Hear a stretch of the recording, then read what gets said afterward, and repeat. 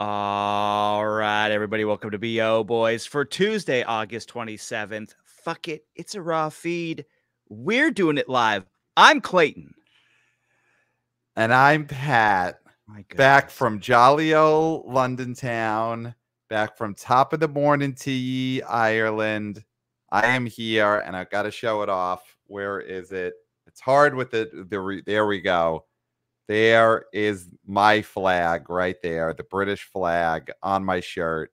You could see it. You could see it if you, of course, are watching us on the BO Boys YouTube channel. You saw me just show off the British flag on my shirt while Clayton wears a Reagan movie 24 hat. This is the show, everyone. This is the BO Boys. So, Pat, quickly, you missed 2 shows in a row, which is okay now. It's officially okay now. I haven't missed any shows. I was on both of those shows. I've listened back to those episodes, and I heard myself on both shows. That's technicality. So everybody knows that's a technicality, but we're not going to get into that. We're not getting into that because now it's okay to miss 2 shows in a row. It's okay. What I want to say is that I want to thank Aaron for sitting in for 2 consecutive shows, the consecutive shows that you missed. For the minutes that I wasn't on air, though I was on air for significant minutes in both episodes. But yes, she was on air for other minutes. That's definitely. More contributed to your long-windedness than anything else. But what I would like to say is that Aaron did a great job filling in for you. Yep, for those minutes I wasn't on air. As a guest host. And as with no talk of replacement, only filling in for somebody who was not there. Yep. And it was refreshing to have a different voice on the show and to talk to somebody else. But I think everybody would agree that it's great to have you back in America. Yes. With American dirt on your loafers. I'm sure you wear loafers. And I walk on pavement. I avoid the dirt roads. Yeah. Unless I'm in London town and it's, horse and buggy and you go over dirt roads towards a castle. It's very quaint. Sure. Yeah. It's great that you're very excited to be in such a backward place, but I just wanted to usher you back in and, thank everybody who continued to listen and will continue to listen. So yes. I mean, Aaron did a great job. I tip my cap, my bowler's cap to Aaron Rose Foley Chan, and what a great job she did in the minutes that I was not on air, that I was on air for other significant minutes in both those episodes. But she did great. It was a Jon Stewart, Larry Sanders situation.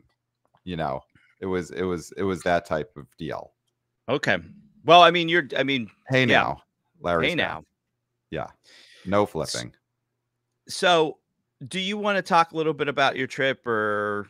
What do you think of some of the points I raised on my significant minutes that I was on air in those episodes? I mean, the blood popcorn, I had this black pudding, it's dipped in blood, sausage dipped in blood. Do you think this could come to the States, to the US theater concession stands, blood popcorn? Would you eat popcorn dipped in animal blood, dried, delicious, upcharge, all that? Do you think we could bring this over? Absolutely not. America, the reason we fought to be independent from your beloved England. Yep. Great place. Was so we didn't have to eat blood. We didn't have to eat blood. We could keep blood inside ourselves. All right. That's what I believe. I believe that you don't want a dispenser instead of, and you keep the butter dispenser, but you add one other dispenser next to it, and it pours out quick drying blood for your popcorn. So you could have, just like they have on the little sausage bites in Ireland. I think that maybe novelty-wise for certain films it would work. As a going concern, no. But yeah. Okay. Now, you're saying like this could have juiced the take for the Banshees of Inisherin a year or two ago. That would have been a great novelty popcorn, concession item for that run. And I think that would have probably doubled the ticket sales were what the ticket sales were, but the concessions could have doubled for that movie. Well, I could see if you had a re-release of something like The Shining, and you had a popcorn bucket that was like an elevator, and you had the blood for the popcorn in that aspect, because then that ties into a famous scene in that movie.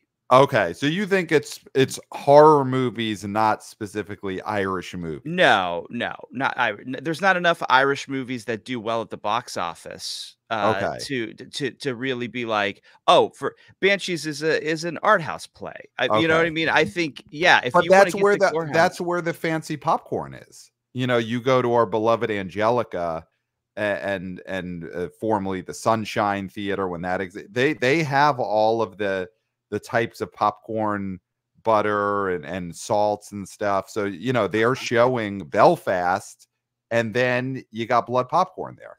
Pat, when's the last time you were at Angelica? How do you know they don't have blood in the popcorn already? That's true, but that's dripping in from the F train subway grates. It's a different kind of blood. Yeah. We needed dripping from official concession dispensers. So, okay. So there was that idea. The one other thing movie wise, I'll say from this trip abroad, which again, amazing time, Wembley Stadium, multiple visits to Wembley Stadium in the course of the week. Incredible. Taylor Swift, of course, saw her, one of our great movie stars, had one of the biggest movie hits of the year last year. I saw her in person. And she saw me. Our tickets we were close enough to the stage that I saw Taylor, but Taylor also saw Bo Boy. So, it was great for both of us. Do you think she was distracted at all by seeing you? It did. That is how great of a performer she is. And that is, I think, a testament to her star power, is that if she was distracted, it didn't show in the performance. It didn't show. Yeah. I was just 20 feet away from her, and she's singing Blank Space and just nailing it, even though a B.O. Boy is so close. And she knew I was in town because we've talked about it. She must have heard, Aaron filling in for those minutes that I wasn't on. So she knew, oh, Pat might be at the show tonight, and yet nailed the performance. 3 hours. I didn't distract her at all. Now, there were a lot of people, so maybe she wasn't 100% sure it was you. Do you think there was any part of her that wanted to take her microphone and bring it up to your face to cover part of your face, to be like, yeah, that's him. That's him. That's the famous Pat shot. Yeah. I mean, I didn't know until I put the microphone up. Yeah. And if you're not subscribed to the B.O. Boys YouTube channel, you didn't get that observation that Clayton made, that the framing of me often has a large microphone covering under my nose through my chin. That is just the way I'm currently framed. Of course, when we are in studio for those special occasions, then you get the full bod shot, and people love that. But yeah, it was a fantastic trip. Buses in Dublin and London, they have double-decker buses there, and forget how many people that carries. That's who cares. The movie advertisements on the side of these European buses are spectacular compared to the buses we have in the States that are only single level, and they don't give you the height that really conveys the largeness of these theatrical releases. So I think that is a huge thing that the US should start looking into, is double-decker buses, so that we get taller, larger movie advertisements. Okay, so you're considering that you can see you're into the double-decker buses. There are double-decker buses that exist. We have double-decker buses, but they're not the norm. They're not, those are like tours. I'm talking about your city public transportation. That is the standard in Europe, are these double-decker buses that are just like going up and down the avenue. You're thinking, of course, double-decker buses that take you to Atlantic City with your friends every weekend. That's sure. But city buses, in the States, they're not double-decker. They're not big enough to have these movie posters on them. Yeah. Yeah, I mean, listen. I mean, you got to talk to the city of New York to see if they want to just slap an extra, level on every bus. Right. I've been thinking about this. Just stack the buses, because I get that starting from zero and redesigning all these buses as double decker, that's it could take a long time. That we're at that point, it's Avengers phase 8 is coming out. So I think you just take existing buses, take the wheels off of some of them, and you just smush them on top of another bus. You put some kind of jam a ladder in there, Mm-hmm. and then you got huge sides of these buses to put movie posters. Well, because the inside doesn't matter. It's The what's inside on the doesn't matter. outside that counts. Yeah, the inside does not matter. It doesn't have to be comfortable or safe or secure. It just No. has to be a conveyance for a large photo of, Channing Tatum Yep. with blink twice across the Yes. bottom. Yes. 100%. And we'd get to see him blink twice. I mean, that's a big enough bus that you see him blink twice on the poster. Yes. On these current US style buses, you're only seeing one blink on these blink twice posters. But if you do double decker blink twice, and hey, might have helped the box office this weekend. If we had double decker buses with giant posters on the side for blink twice, maybe it gets to double digits, but so single digit buses does not help. This is pretty unprecedented, because I think this is the longest we've gone in one of these episodes, which is the recap episode. Yeah. Weekend recap without plowing. Yeah, it's and now we're just stretching it. Now we're just padding the record here by talking about the record. And that's great, and people love it, and they want this record to never be broken. It might be. I mean, could there have been a pandemic episode where it took us a while to get into a plow before we talked about, Jurassic Park or Star Wars: A New Hope being #1 at the box office summer 2020? We may have gone that long. I think this is a task for wannabe senior intern Christopher to go through every episode of the BO Boys and to see what is the longest amount of time it took before we got to a plow on a recap episode. I think that is a great busy work task for him to do. Do you want to get into it? All right, here we go. First time I've gotten to say this in a while. It wasn't on one of my minutes on last week's episode. Clayton, could you give us a plow for the box office weekend of Friday, August 23rd? #1, Deadpool and Wolverine made $18.3 million, down 39%. It lost 120 theaters. It's at $577.2 million in its 5th weekend of release. #2, Alien Romulus made $16.3 million, down 61%. It added 30 theaters. It's at $72.8 million in its 2nd weekend. #3, It Ends With Us made $11.6 million, down 51%. It added 100 theaters. It's at $120.6 million in its 3rd weekend. Now here we go. #4, A Newbie. Blink Twice made $7.3 million in its 1st weekend.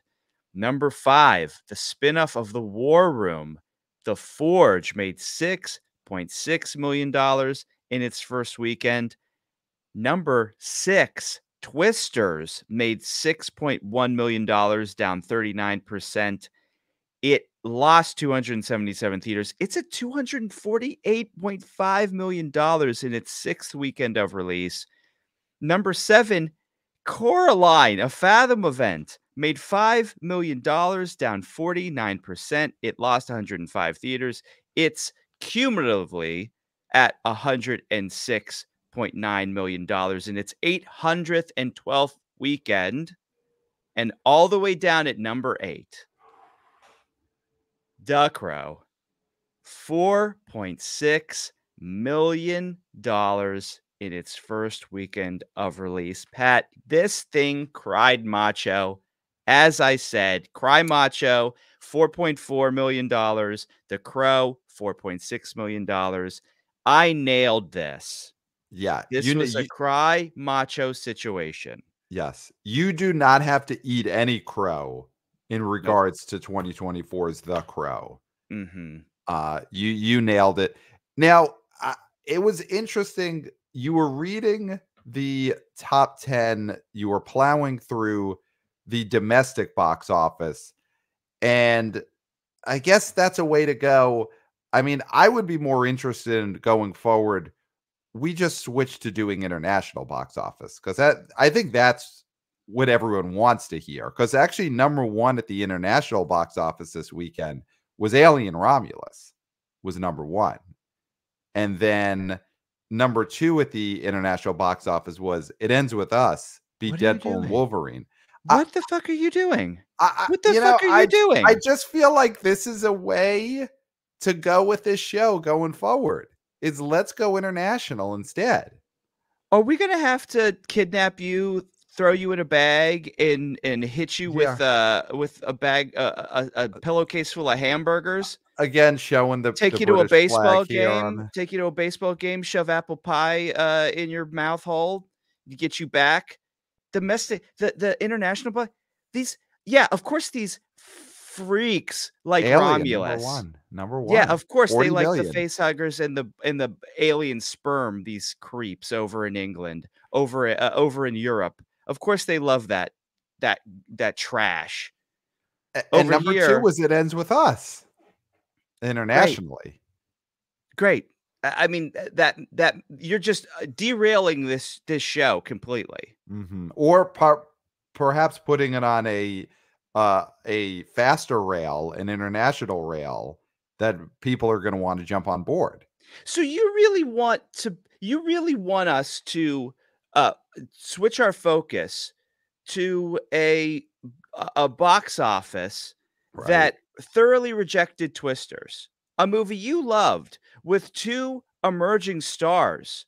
Two emerging stars were in that movie, and you want to just flip-flop. You don't want to talk about the 248. You want to talk about the 60 whatever it made. It's not at 100 million outside the US as of now. That's where Twisters is at, and I think that's how we should have framed the conversation all along. So you want to talk about the $98 million that's made at the international box office, a fun summer blockbuster the way they used to be made, that's thoroughly rejected by the creeps over across the pond. That's what you want to focus on. I mean, I think we could talk about that. Alien Romulus is at 73.3 million in China alone. Is that not where we want to go right now? Talking about China? What is going China? Like, we're not even talking about. You're now going so far off the map. Well, international of what we care about. All I'm saying is email us, theboboyspodcast@gmail.com, and let us know which direction you want us to take the show. Are we domestic box office as we've been up until now when it's been great and successful, or do we go to a new level by focusing on international box office? I mean, it's bad enough you're talking about, England, but you're talking FCB right now. Okay. We don't talk about FCB. We don't say FCB. We don't talk about FCB. Okay. So we're all I'm saying is email us, theboboyspodcast@gmail.com. Next weekend, Reagan movie 2024 comes out. And would you prefer that we talk about it in terms of what it does domestically, or do you want to hear what Reagan movie 2024 does in all international markets? I think that's the big question as we talk about next weekend, the results for Reagan. Where do people want to hear the perspective on Ronald Reagan from and the Reagan movie 2024? Wow. So, I mean, I'm gobsmacked right now. Do you want to talk about The Crow? Or do you want to talk about My Penguin Friend? Let's get into The Crow. Let's talk domestic. No radical shifts in show policy yet. I know you're gobsmacked. Your mouth is left agape. I totally get it. You know, even behind the sunglasses, I could see your eyes rolling to the back of your head. Yeah, So yeah. let's I'm in stay with panic. the I'm in full panic mode. yeah, it's fight or flight time for Clayton, and I understand that. So let's take it down. We'll get back to a comfortable place for you, which is domestic box office. So The Crow, what a disaster. Mhm. Here's my question to you, Clayton. Why? Why why why did they do this? Why did Lionsgate, you know, I don't think they funded the production of it. I'm seeing it seems like they bought the movie to distribute for about 10 or 15 million dollars, but why in 2024 does The Crow remake with Bill Skarsgård exist? I mean, I think that question is very easy to answer, is that they had the IP and it was lying around. I think there's no Mhm. IP that can't be brushed off, dusted off, Mhm. and thrown into theaters in an attempt to really see, hey, is there a generation that loves this movie and will go and see a reboot? I mean, Right. Lionsgate, this is a Lionsgate release. Um, so they have another stinker after Borderlands, Oof. a Bad movie month for that, Lionsgate. wow, really, really disappeared. Although they don't have as much at stake here because they just bought it. It's Right. not necessarily like they didn't really do much in the way of spend on this. Looks like they probably spent, you know, 25 all in with Mhm. P&A Mhm. and acquiring it. So it was worth a shot here. I Yeah. don't think that there's a reason. I This is not the most egregious sort of reboot that we've ever seen. I don't think it was a dumb idea to make another Crow movie. I just think that this movie just didn't look like a movie people wanted to see. And that was the problem. It was not the fact that you're making another Crow movie. It's the fact that the way this Crow movie was made. Yeah, I mean, The Crow, I get that, and of course you're going to try again with an IP, but The Crow is such a '90s IP Mhm. that I don't know if it could translate. You know, and of course, yes, there's always going to be moody young people who are in their feelings and feel isolated and all that. That goes through time, but The Crow is such '90s iconography that I And don't think is the same now. I mean, honestly, The Crow would have to tweet right now. The Crow would have to make TikToks these days.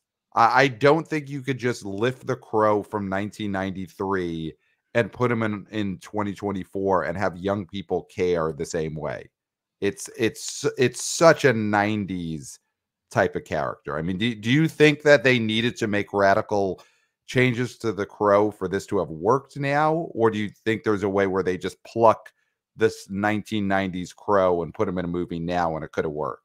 well, we don't know if he tweets or not in this film because I haven't seen it. Me and our great guest host Erin are Yep. going to see this on Thursday. Yep. She agreed to paint her face as I will be painting my face. So that Oh, was a wow. ironclad agreement. So if anybody sees us out and one of our faces are painted and the other person's face is not painted, then that would be terribly unfair. And I believe as a fan of our show, you should call that person out on it.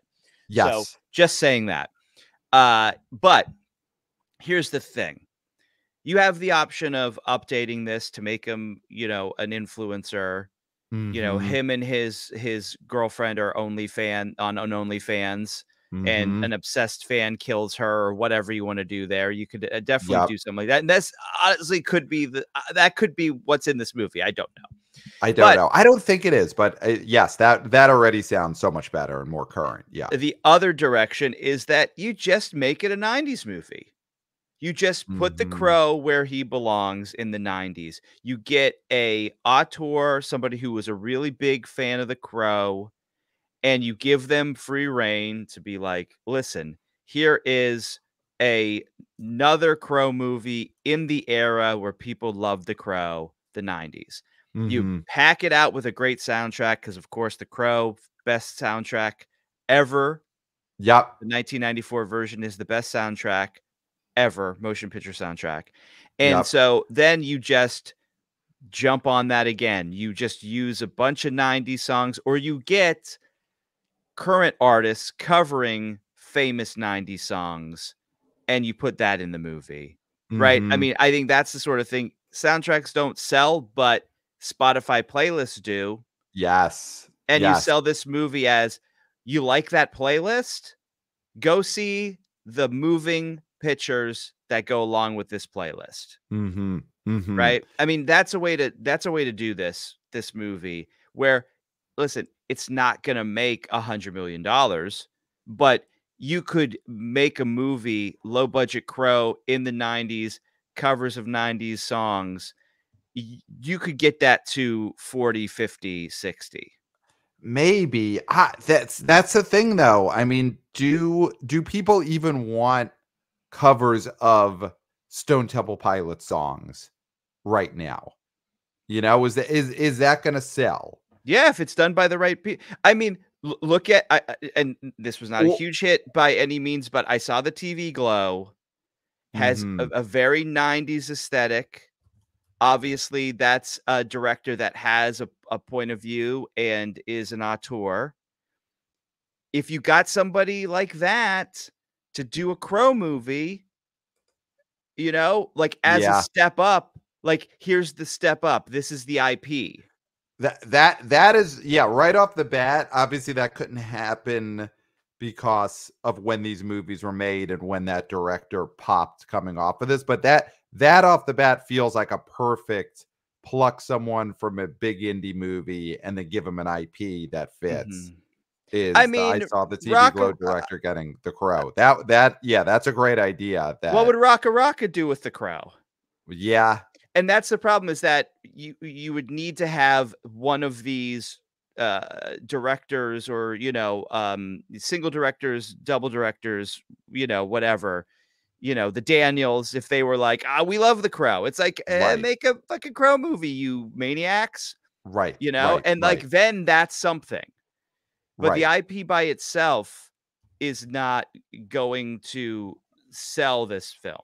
Because who is the director of? Okay, so Rupert Sanders directed this Crow, and that sounds like a familiar name. Oh, but okay, so the director of this Crow 2024 is just a journeyman hack, it seems. Mhm. Because Rupert Sanders has directed Snow White and the Huntsman, which was a big hit, but not a movie anyone associates with a directorial style. Ghost in the Shell, which was a bomb. Mm. A movie called Rub and Tug with Scarlett Johansson that didn't happen. Okay, that was that. Oh, yeah, we know Yeah, about that situation. and then this Crow movie. And then it looks like some TV. I mean, yeah, so they did not get a director that would bring anything exciting to this franchise. They got the person who directed Snow White and the Huntsman, which is, wait, is Snow White and the Huntsman the one that was a hit? Yeah, that was a hit. Winter's War was the not a hit.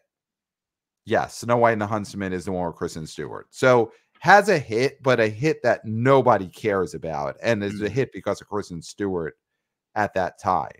Yeah. So yes, if they would have had a very cool director that brings something unique to this, then maybe that's an IP worth dusting off. I still think you modernize it, and instead of the Jesus and Mary chain, it's Lana Del Rey and it's Taylor Swift, and it's the kind of angsty songs that are angsty in 2024, not in 1994. Yeah, you got one of those right. I got one of those right. You got one of those right. You got one of those artists right. Okay, great. I mean, a Lana Del Rey song written specifically for a Crow movie. Yeah, that would be amazing. That would be amazing. Yeah, that would be huge. Yeah. Yes. Lana Del Rey. So Lana, is it not Lana Del Rey? Am I saying someone? What No, is it? no. I think a Lana Del Rey song on a Crow soundtrack would be great. A Taylor Swift song on a Crow soundtrack would be insane. Right. So yeah, what about the star of this movie, Bill Skarsgård? What about I him? mean, Say something about him that you know about him. What do you know about this guy? He's what was the buff. movie? What was the movie that we had that he had just a few months ago that was a giant Boy bomb? Kill World or whatever. Yes, Boy Kills World, where they brought Oh, John Benjamin in to do a full redo of the voiceover of the movie. And they thought that was going to save it. And of course, we love John Benjamin. He's got a van, can of vegetables. But when you get to a point where the saving move for your movie is to bring John Benjamin in to redo all the voiceover, that is damning. And that is the position Bill Skarsgård was in with his last big movie. I mean, is he simply a clown? Is he just a clown? yeah, he's just a clown. Absolutely, he's just a clown. I mean, name anything else other than Barbarian that this gentleman has made a significant impact in, other than being a clown. He's a clown. And listen, that was at least the first one, huge Yeah. hit. So Yeah. people love that clown. Yeah. Yeah. And the second one's a big hit, obviously a drop off, but it's still a hit. But that it doesn't seem like that movie is translated into him being someone that anyone knows or cares about. They liked whoever it was that played that clown, but no one has ever investigated further who was the actor who played that clown in the It movies. It's not like with Tim Curry, where people looked into it. They said the original It TV movie, who played the clown? Oh, it's Tim Curry. We like him. We'll follow him. That does not happen with Bill Skarsgård in his It movies. They did not look into it. And Pennywise is no Joker. Pennywise is no Joker. Right? Yeah. Yeah. So you're not going to end up with, this is, I mean, when you're talking clowns, we're talking Joker. And I mean, this guy was a clown that did, he had one big movie, one movie that, did well, respectively, but sort of underperformed in the expectations of the first one. Right. But he's not the clown that everybody wants. No. He is yet to play the clown that everybody wants to play. He was a secondary clown. And I don't think Bill Skarsgård could ever play Joker, because I think you get to play one clown. I mean, I don't think Jack is going to play Pennywise someday. No. I mean, if that's his last performance, then we'll all have to go out and see it. Oh, I mean, that would be fantastic. They reboot it and they bring Jack in as Pennywise, and that's or Jack is just like, I wrote It 3 and I want to star in it, and then you gotta let him. It'd be his last performance. He's like, I'm dying. Yeah, I'm dying, and this is the last thing I want to do. This is what we missed last year during the SAG strike. Was my Jack. Is when you were not allowed to do your Jack, you were not allowed to do your dead-on celebrity impressions. I mean, that was a huge hole in the show that I'm glad is now filled. Wait till they get a load of my It 3. Yeah. That's great. That's great. I love that idea for the movie, and I love this impression even more. So Bill Skarsgård as the Crow, I get the idea of a couple of years ago when you're casting this part. You're like, okay, the clown from It. Now he gets to play the Crow, who's a clownish character. More makeup. Yeah, just put white makeup on this already very white gentleman. Yeah. I mean, of course, who I'm about to say is a much bigger star, and it's a totally different budget situation. But if you're going for angsty sad boy who people actually care about, Chalamet. If Chalamet is the Crow, game changer. $100 million movie. Yes. 100%. That is your movie star sad boy. Skarsgård is your, I wouldn't even say indie darling sad boy. I mean, he's your no box office sad boy. No, I mean, Chalamet on that roof, the rain is coming down, and he is perched on the roof in his white makeup face, that opens to 35 million. And guess who his girlfriend who has an untimely passing in the movie? Who is it? Jenna Ortega. Jenna Ortega. Yeah.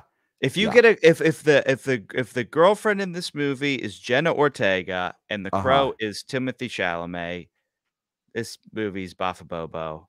Yeah. Undeniable. Both of them were like, we love the crow. We used to have crow backpacks that we bought from Hot Topic. Like Yeah. that would, that's one of those things that that's a big movie.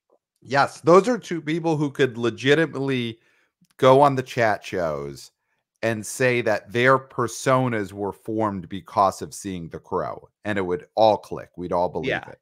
But that's the problem, is that isn't the case, right? I mean, that's not the case. We haven't found, we didn't have a star that wanted to do this and loved it. We didn't have a director that this, a fun auteur director that was like, The Crow means a lot to me. So, I mean, all of this to say, the hardcore fans of The Crow are the same hardcore fans that went to see Clint Eastwood and a chicken. Right? So, like, that's the amount of people that love The Crow still in the year, God's year of 2024. 30 years from the original one. You've got the same amount of people that would want to see a cockfighting movie with Clint Eastwood, which I'm assuming that's what that movie was. I don't know. He had a rooster in it, right? I was going to ask you, so you still, I also have never seen Cry Macho. And it's become such a big term, trademark BO Boys, rights reserved to BO Boys, crying macho. Do we need to see Cry Macho at some point? Does that need to be okay? Well, I think we have to do, we're doing the live shows and we have to focus on those. Yes. But I do think there is a world next year where we go on a tour where we just watch Cry Macho in different cities with our fans. Like, a little bit less work for us. We do a showing of Cry Macho. We have a Q&A afterwards. We get the hen. Or an approximate, like a hen that looks approximately like the hen. Well, we get a local hen in every city. Yeah. We got a local hen in every city. Yeah. We advertise after the movie. It's a hen party hosted by the BO Boys. I'm looking on the Wikipedia, cockfights with his rooster, Macho. So I was right. Yeah. It's about cockfighting. So that's the 2025 tour is BO Boys screen Cry Macho in every city in the country with a local hen post-movie hen party. Yeah, that's going to be huge. And maybe we might have to also then 2026 might have to be the Charlie's Angels, the Kristen Stewart version, because the Fly with the Angels tour. Yeah, Fly with the Angels tour. So yeah, we've got 3 years of tours mapped out already, but get your tickets now, of course, for Los Angeles, October 8th, New York, October 22nd, Boston with KIRK Minihane, November 16th. So The Crow is a disaster. It's luckily, I guess, Lionsgate's not as on the line, but it's still it's a bad time for Lionsgate right now. And they're always a studio that's on the precipice of being sold or being gutted or whatever. They're in a weird spot as this mini major, and they are pretty much right now exist to put out John Wick spin-off movies and Saw movies. Borderlands they hoped would become a franchise. I'm sure they hoped that distributing The Crow would turn into a franchise.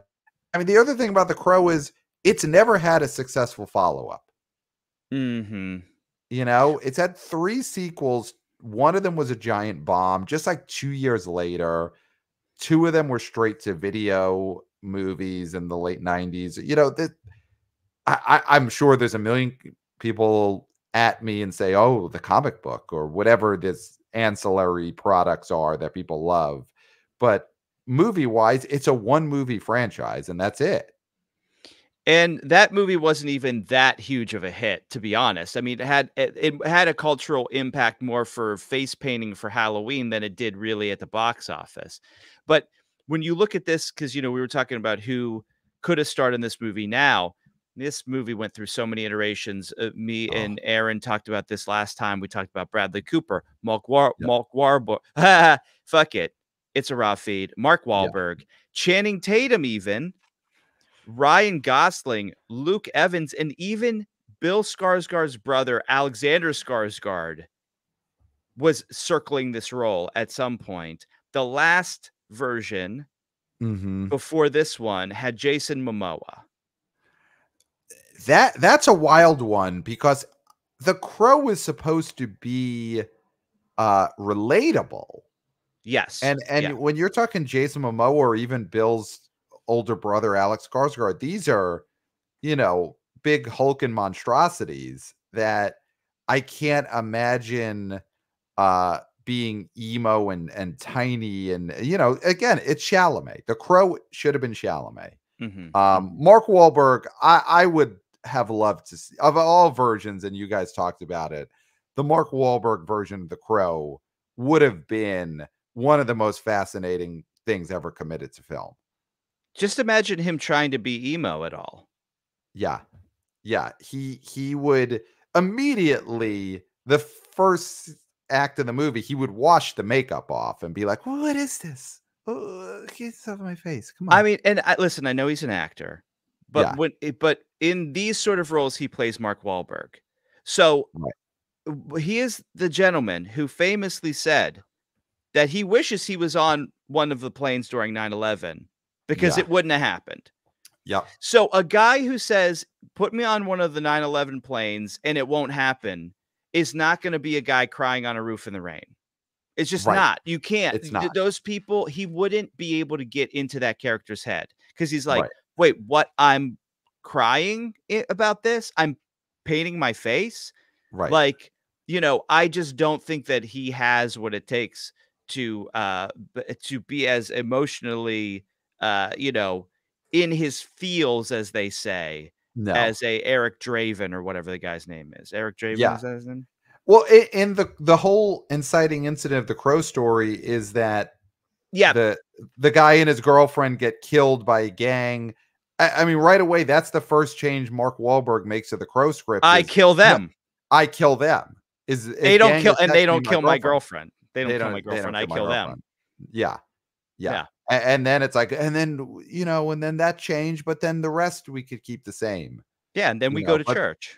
Then we go to church. Yeah. Me and my girlfriend go to church, and I go and I apologize to God for killing these and I do 10 Hail Marys, and it's good. And that's Right. my Crow. So you either take it or leave it, is what Mark would say. And then he would walk out with his entourage. Yeah. Yeah. And then what was his turtle? Was horse? Who was his the real life turtle was like Donkey. Donkey. Yes. If only the Mark Wahlberg version of The Crow had been made before Donkey's premature death, and we could have had Donkey cameo in the Mark Wahlberg Crow. That would have been huge. And again, this would have been, I think, the most fascinating film ever made. Is Mark Wahlberg and Donkey starring in a version of The Crow where The Crow kills the gang 10 minutes into the movie. Yeah. I mean, listen, so we got to talk, though, because we mentioned Channing Tatum. We got to talk Blink Twice. Yeah. Channing Tatum, who we were touting as back, fully back. I know. Right? I know. He had Lost City. He had Dog.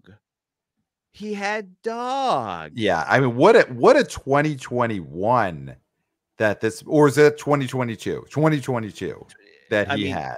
Bringing theaters back. Yeah. This is a star that brought people back to the theaters, brought theaters back to viable entertainment centers. And now he's got The Last Dance that, of course, they didn't promote enough. We're not going to blame Channing Tatum for that. Yeah. No, we won't. And we talked about that when it came out, but it's part of this run.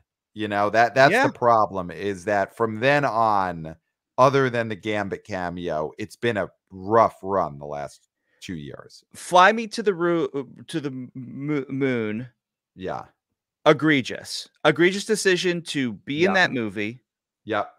To let a TV talent try to direct you in a major motion picture. Mm-hmm. And I know Aaron last episode made a great point that we should be rooting for TV talents to aspire to be movie makers.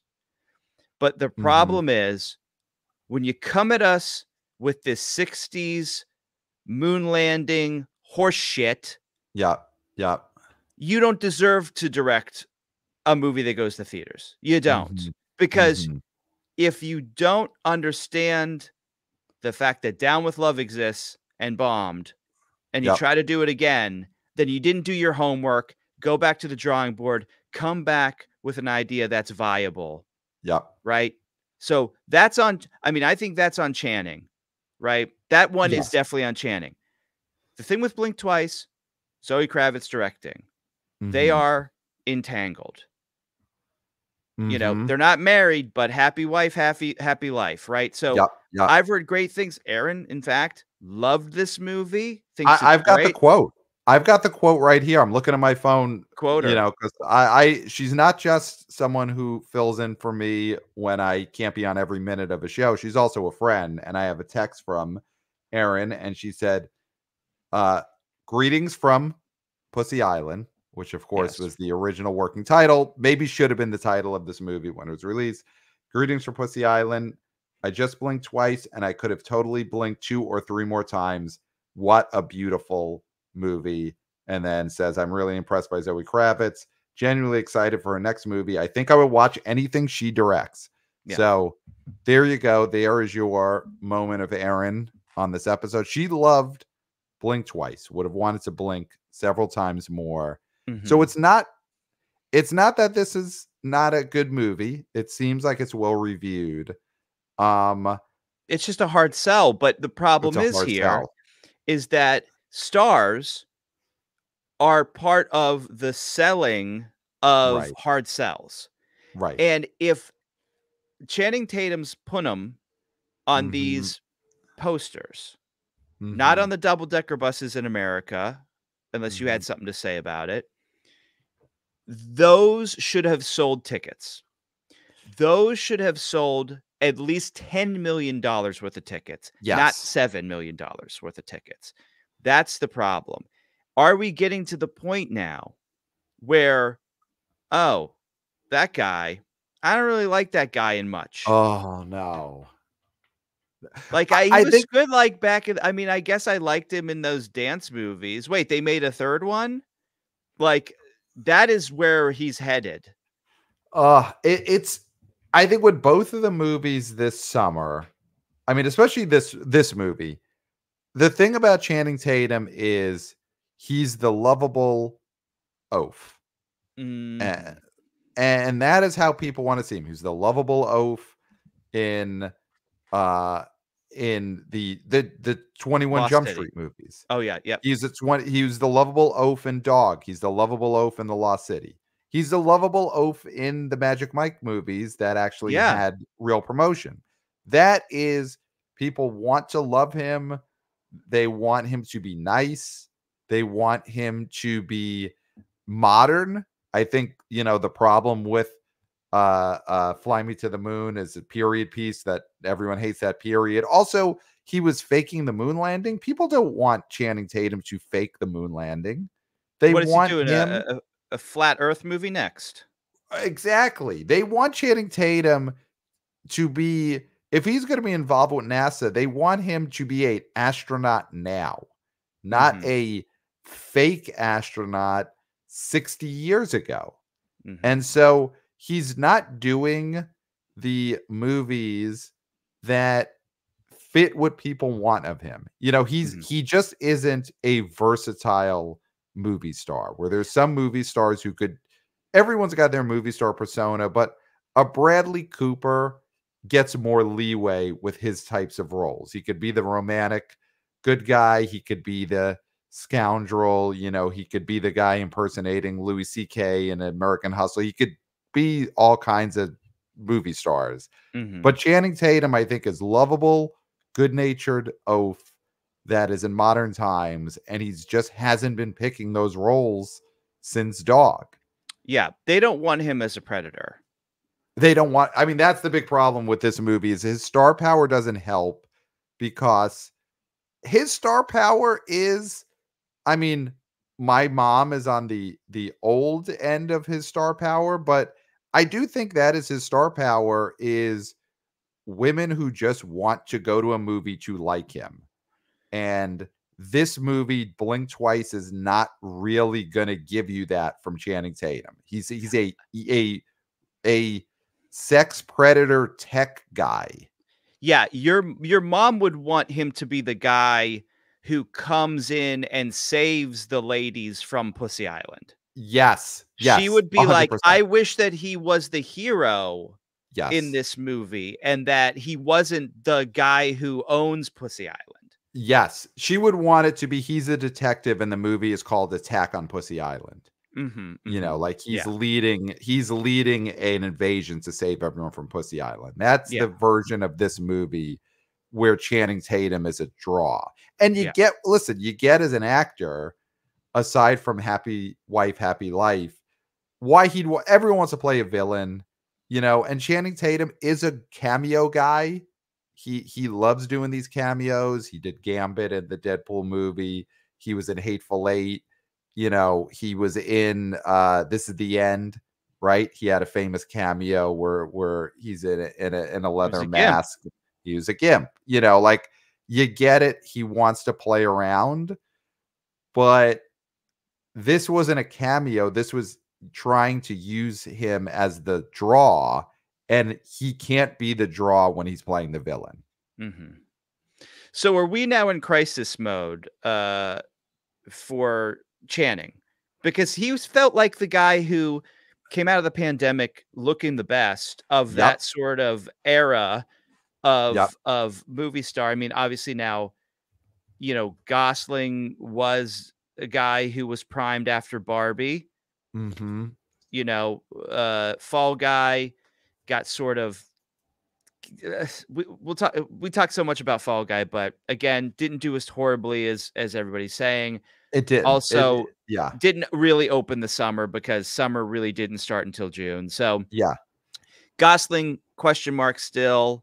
I mean, in a better position than he was pre-Barbie, but I think right now Channing was a guy that we thought we could rely on, and he's looking pretty shaky. Yeah. I mean, I think Channing came out of the gate, like you said, post-COVID, just 2 hits in a row and looked great. And I think Glenn Powell has really, Bill Simmons' term is market corrected Channing Tatum right now. Because Glenn Powell is in that same space, maybe not so much oaf as Channing Tatum, but romantic hero and everyman and funny, like not 80s 90s action movie star, but sort of the type of star who could do the rom-coms and do the romantic adventures. And I think Glenn Powell has now leapfrogged Channing Tatum in that spot. Well, does Glenn Powell open Pussy Island? Because that I think also would be at this point in his career a bad thing to do, because everybody's sort of he's a rascal, but he's not a predator.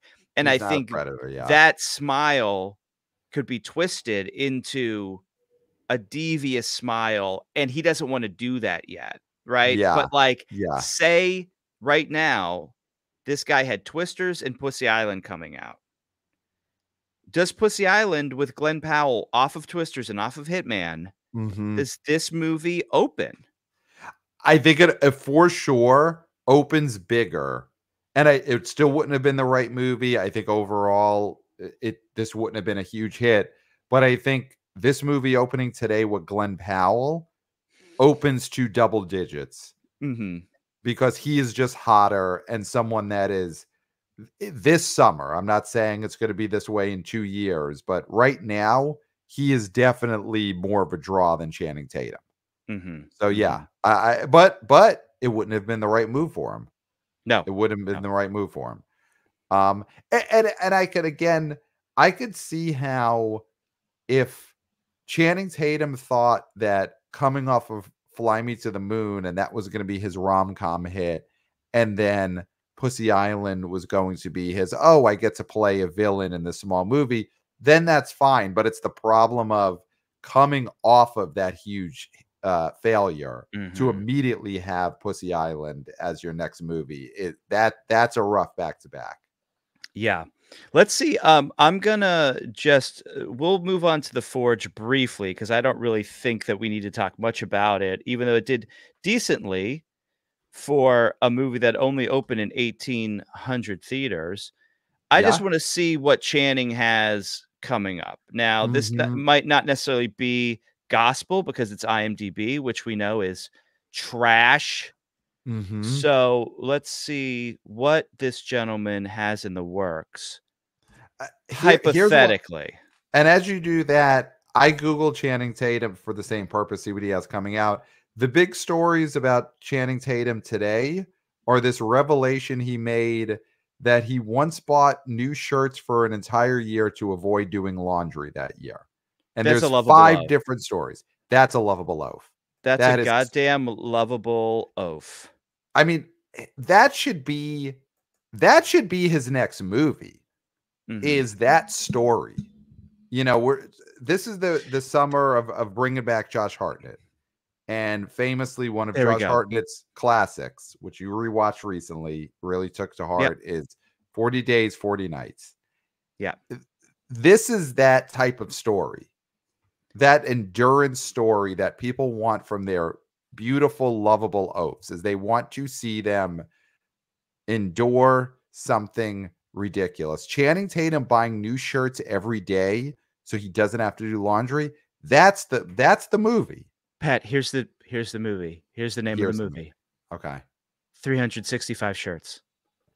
Yep. That's the name of the movie. That's the name of the movie. All of his friends are like, there's no way you're going to buy a shirt every day. There's no way. Yep. You're going to throw that shirt away. You're going to throw that shirt away and get a new shirt. He does it 365 days. But then he meets a girl, and does he keep one of the shirts that the girl likes?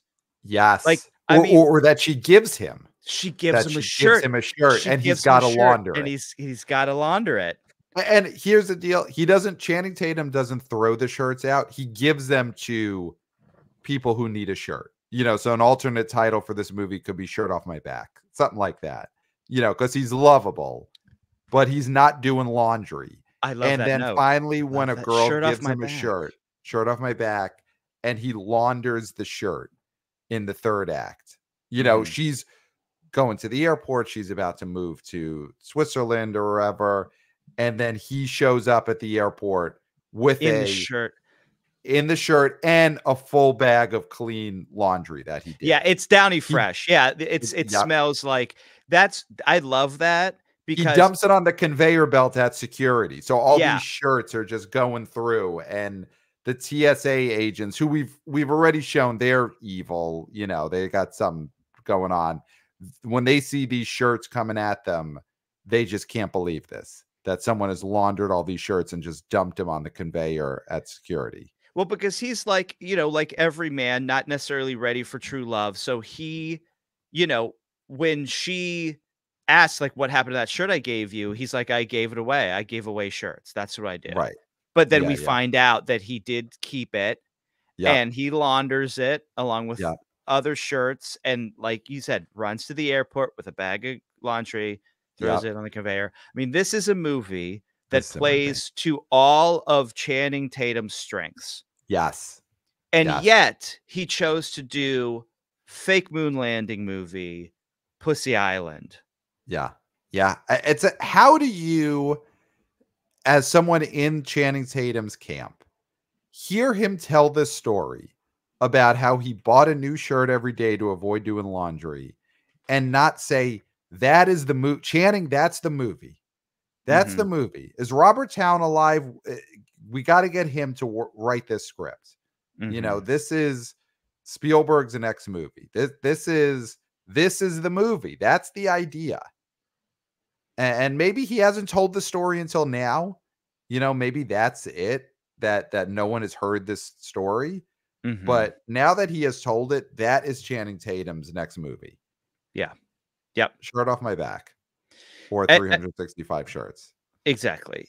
Well, in foreign markets, it'd be called 365 shirts. Yeah. Right. Yeah, so a little bone throw to you. Yeah. And think of all of the press that you could do where he has all these shirts he's going to wear in this movie. Mm-hmm. And he's wearing a different one of these shirts on every stop of the press tour. Yeah. Every premiere, a different shirt from the movie. Every interview, a different shirt from the movie. At the press junket, he's changing shirts all day in the hotel. Yeah. And we talk tie-ins. You love to talk about the tie-ins and the marketing and all that stuff. Yeah. You love it. Yeah. I don't love it as much. But Uniqlo, the 365 Channing Tatum shirt collection.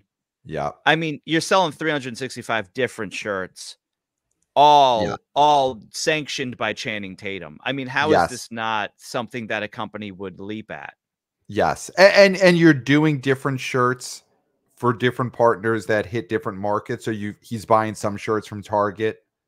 He's buying some shirts from Hugo Boss, whatever. He's buying shirts for that reach different sensibilities. Wait, so you're saying, Pat, that no company is going to get exclusive rights to all 365 of the shirts. You're thinking breaking these up into chunks of shirts. So you go to Abercrombie and Fitch and you get shirts like 16 through 27.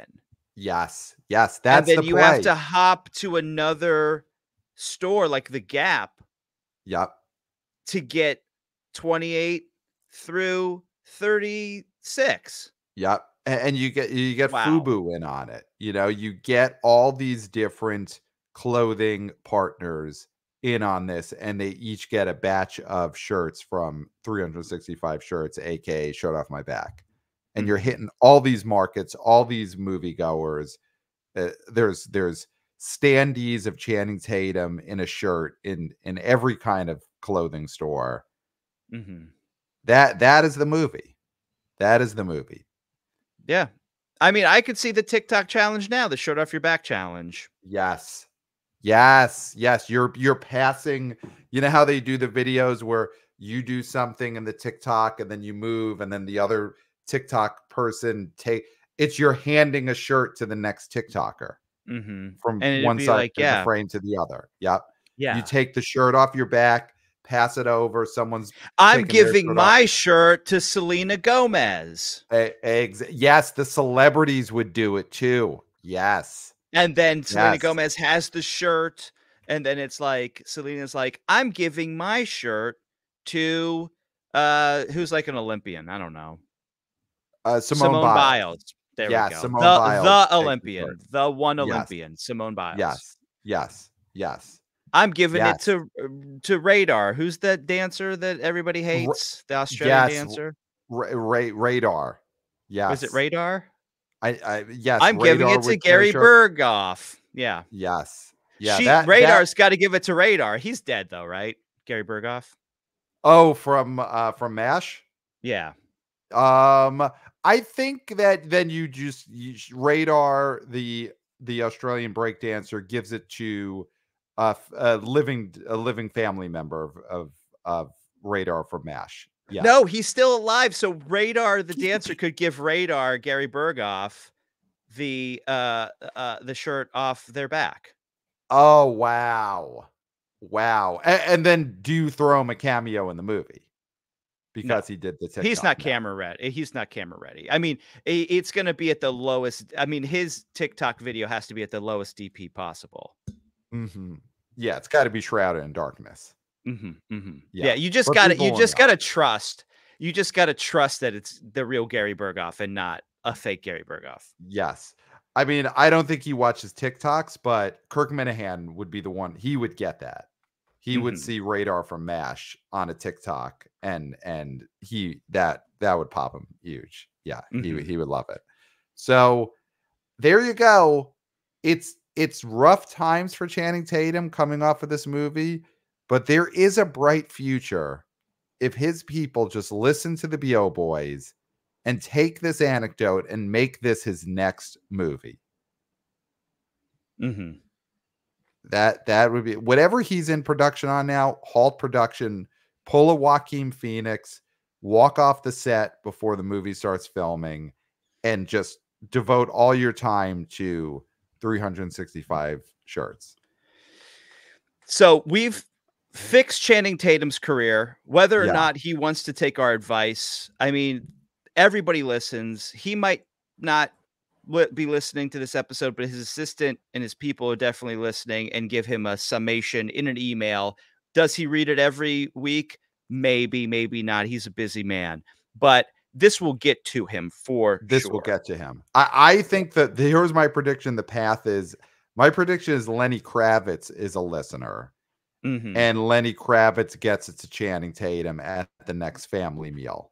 Yeah, you got to listen he listens on tour because there's a lot of downtime.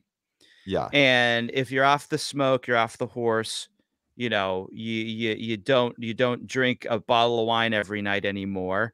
You got to fill that time with something, and it's podcasts, and it's our podcast. Yeah. So I think that's what happens is Channing Tatum over dinner says, "Hey, there's these guys. They got an idea." So now, Pat, the Forge. I mean, can we talk the Forge really quickly? Yeah, I don't know much about the Forge. You know, I listened to you guys preview it. I mean, this seems like 6.6. Is this higher than what the expectations were for this movie? I know these guys did The War Room, and that was a big hit years ago, but this is in the range, the 6.6. Yeah, this is in the range of what they expected. Absolutely. Yeah, this is in the range. It's in the range. Yeah. Quickly, because we're going long, you know, fixing a major Hollywood star's career takes time. So we took up some time here doing that. You didn't get a chance to talk Romulus. This movie dropped 61%. Erin said she thought this was going to be the #1 movie. I knew differently. I knew that Alien Romulus could not hold off Deadpool and Wolverine. 61% drop. It did open at a good number, 40 something. Yep. 61 is a horror movie drop. Yeah, this makes sense for this movie to drop this much because listen, it didn't open to 28 and drop 61. It's already at 72. This movie is most likely going to go over 100. Yes, that's a win. Yeah, it should. Yeah, that's a win for a movie that was part of a franchise that the last movie not many people liked. I walked out of famously, and it was maybe going to be a Hulu movie, and here's a Hulu movie that's going to make $100 million at the box office and then do Bafa Streamo on Hulu. Yes. I mean, that's the whole thing is in the end, every person who would have watched this on Hulu, if it went straight to Hulu is still going to watch this movie and be more excited because it was a theatrical, real movie. Yeah, the 61% drop is better than it could have been. I mean, it seems like it's because nothing new opened this weekend that took IMAX screens from Alien Romulus, so it still was doing good IMAX numbers, upcharge IMAX tickets, and that probably helped it avoid a like 65+% drop. Yeah, it seems like this is a well-regarded horror movie, and the next few weeks, I guess, you know, I mean, we'll do it on the weekend preview. It's probably got one more weekend of doing pretty good business, not having anything open that's gonna take that type of viewer from it. Do you know if there is a national movie theater day coming up this coming weekend, because I feel like that's a gimmick that happens at the end of August. And I remember famously it happened the weekend when Top Gun Maverick made a lot of money at the end of August in its run. And I wonder if that's coming up this weekend. I haven't heard of that. It just popped into my October mind. 13th. Okay, It's so they now moved it October out of summer. 13th. Okay. Yeah. Yeah, I mean, I think this is a fine run. Probably better than I think expected.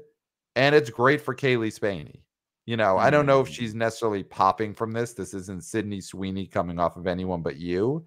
But Civil War plus Romulus, it's a pretty good run she's on right now. And she's Priscilla. And she's Priscilla. And a Priscilla movie that was an art house success. Yeah. And yeah, again, just on the Forge, just looking at that log line, reading the log line. After graduating high school without any plans for the future, Isaiah receives a push to start making better life decisions. That is your log line for the Forge.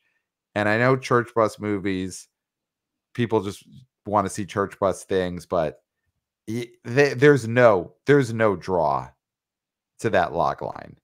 Just after high school, a kid wants to make better decisions. That is not theatrical. Well, 6 million some people wanted to see that, and that's more than wanted to see The Crow, and more than wanted to see Clint Eastwood as a cockfighter. Yes. So yes, it The didn't Forge just got that going for it. Yeah, it didn't cry macho. I mean, you guys talked a lot about Coraline last weekend.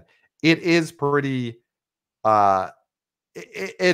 it's so poetic to see Coraline beat The Crow. Yes, yeah. It just shows the generational thing where, like, yeah, Coraline is for the kids, Crow is for sad adults who didn't really go out. Yeah. But Now, a second weekend of re-release of Coraline beating its, sad boy contemporary, counterpart. God, it just makes it that's really rubbing the Crow's face in the dirt. Yeah, chicks rule. Now, now you have nieces, and they were not born when Coraline came out. But is is Coraline the sort of movie that you think they would be into? We've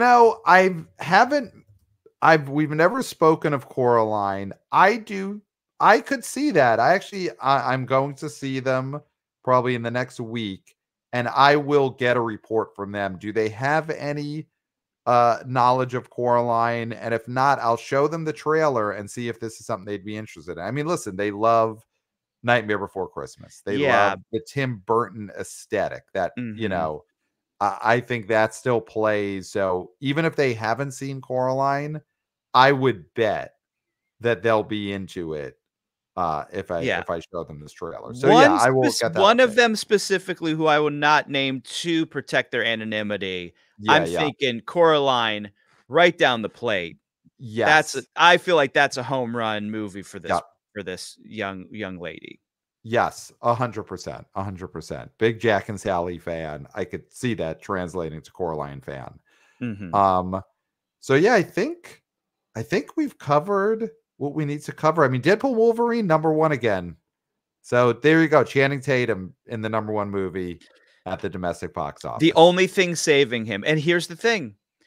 It's sad to think that now people are very excited for this Gambit movie. I mean, could Gambit be the thing that puts him back on top? A superhero. Yeah. It feels like going backwards. I don't think what is the actual chances that a Gambit movie happens percentage-wise? Here's my fear. And I think you might even be guessing what my fear is, that they try and do it as a Disney Plus series. Because the Gambit cameo in Deadpool and Wolverine, it's purely comedic. He's talking in an unintelligible accent, very funny. Cajun. Yeah, he's doing over the top Cajun accent. And I feel like that might be tough to carry a movie on. Though I'd rather see that as a movie. I will obviously never watch a second of a Disney Plus streaming show. But doesn't that feel like that would be the pitch? What if we did 6 episodes of the Gambit show set in New Orleans? And I know they're moving off of those super expensive shows, which is But that's smart. one they could make an exception for. So you're thinking they're going to go She-Hulk Uh, with it, where it's comedic, I mean, I think if quote you're doing unquote anything comedic. with Channing Tatum as Gambit, it's gonna be comedic. And whether that is a movie, listen, I think there's a chance. I think there's a chance that they say, hey, that is a superhero character that people seem to like. You know, they're obviously grasping at straws, getting RDJ back, and so it's possible. But I think the deal would have to happen quickly. You know, like you'd almost have to announce it in the next month or two. Hey, we're doing that Gambit movie. Because after that, it sort of becomes, oh, remember when Gambit had a cameo in Deadpool and Wolverine 2 years ago? Now Yeah. we're announcing the movie's going to go into production in a year. That it needs to be a strike while the iron is hot situation. And I just hope it's not a Disney Plus series, which I could see possibly being the pitch. Agreed. Yeah. But yeah, listen, if he does a Gambit movie and he gets 365 shirts come out the same year. Shirt off my back. Yeah, shirt off my back. That's a comeback there. And Lost City too, you know. Get that going. Or just get him and Sandra Bullock in a different two-hander together. Yeah. It doesn't have to be Lost City 2. I think the two of them teaming up for another rom-com adventure. People love the two of them together. Yeah. So there you go. But he's in the #1 movie in America, sort of. So yeah, next episode, Clayton, is going to be possibly huge. We're still working on booking the guest, but we're hoping that our next episode is the fan favorite preview episode for the season, for the fall season. Yeah. So we're right now in negotiations with Jeff Bock's people, and hopefully that is the next episode of the BO Boys. It's and of course, yeah. Well, it's how you know fall's coming. It's not the emergence of pumpkin spice lattes and the like. It is when we do our triple issue fall preview. That's when you know the leaves are going to start turning. Yep. So hopefully that's the next episode. Either way, we will have to preview Reagan movie 2024 is coming out next weekend, so we'll get to that. I wonder if anybody's excited about that movie. I mean, if you're watching us on YouTube right now, you're getting what Clayton's saying. He is showing the Reagan movie 24 hat, gifted to him by Jeff Bock, showing it right now. And so we will touch on that movie. We got a great email that we'll read next episode from Wannabe boy Andy. Sent us an email about a partnership with Reagan movie. That is very exciting. And so, yeah, that's going to be a huge episode. We did get an email from Matt in Maine with the headline, Superhero Movies Aren't Dead. Deadpool and Wolverine back to #1 at the box office this weekend, only down 39% week to week. Alien dropped 61%. Superhero movies aren't dead. Moviegoers just need something that isn't total trash to entice them to theaters. Is the MCU safe? Time will tell. Regards, Matt in Maine. So, yeah, we'll see. Maybe the Gambit movie in 5 years continues that streak. Thank you, Matt in Maine, for that email. And of course, email us, theboboyspodcast@gmail.com. We want to get your emails for the fall season, predictions for Reagan movie 2024, and of course, weigh in. Should the BO Boys continue to report domestic box office or go international focused? Let us know, theboboyspodcast@gmail.com. Of course, follow us on social at the BO Boys Pod. We're on Twitter X. We're on TikTok. Wannabe senior intern Christopher with the vertical clips. Great job, Christopher. Also, of course, we are YouTubers. Hey guys. So subscribe to the BO Boys YouTube channel. This episode will be there. You could see the hat that Clayton is wearing. You could see the British flag that is on my shirt. No, neckerchief I'm wearing, the American West neckerchief I'm wearing. Don't look at Pat, look at Clayton. Look at me. Look at the American. Feast your eyes on an American male specimen. You could look at both and then make your decision. No, you could shake your head at one and nod your head at the other. At the same time with the same head. Yeah. Yeah. Go for it, everyone. Do what Clayton said to do. In quick succession. You know what I meant. Of course, live show tickets, links in the show notes there. Also, if you want to get in on the big video that we're going to be showing at the live tour, of course, a lot of people started sending their submissions. You could still send them in. If you've gotten the instructions, send in the videos over the next week or two, and it'll be part of the big video on the live tour. And of course, read the Substack. We've got new stuff. The fall, we're going to be very busy on the Substack for the fall. And I think we might have a fall preview article coming up in the next week. So subscribe, follow us on the BO Boys Substack, link in the show notes there, 5 stars on Apple Podcasts. And anything else, Clayton? Is there anything that you need to say? Welcome back. And you've said it all. Yeah. There's nothing left to be said. No, nothing. I got to go back to London now. Except for until next time. We'll smell you at the bar.